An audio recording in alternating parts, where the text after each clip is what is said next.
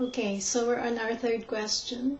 Again, this is to establish the beingness, our beingness, each and every member of the family's beingness.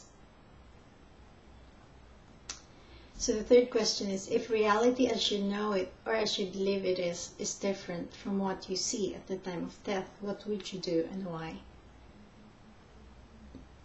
Okay,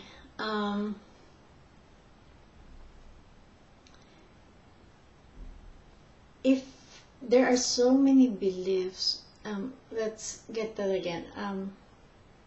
There are so many beliefs out there. There are so many theories about what this life is about. Each of us have different perspective on that. Some believe there is God, some believe there isn't, and some believe there's an alien out there who made us and stuff like that, or maybe some even believe in just evolution, we don't know. And then we interact with each other not knowing what each other's reality is, and so we come in a sort of disagreement because of that. Okay, so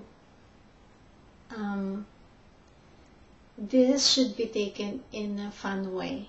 All these questions, it's supposed to be like someone on the street asking you these questions, and like willingness to answer it, not judging the question as it is, but just looking at within us and saying, what do I really think about this, you see, and having fun and just taking it lightly. Okay, cool.